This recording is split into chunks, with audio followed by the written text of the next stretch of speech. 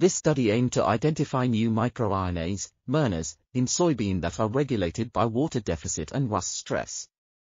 8 small RNA libraries were constructed from drought-sensitive and tolerant seedlings, rust-susceptible and resistant soybeans with or without stressors.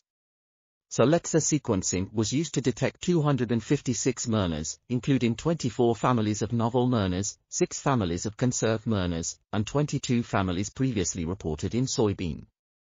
RT-qPCR was performed to validate the expression profiles of 11 mRNAs across all libraries.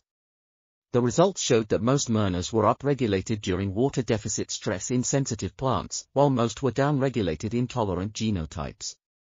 In contrast, most mRNAs were downregulated during rust attack in susceptible genotypes, but not in resistant ones.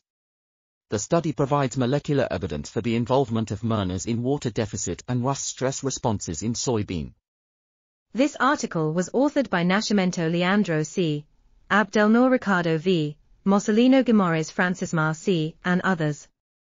We are article.tv, links in the description below.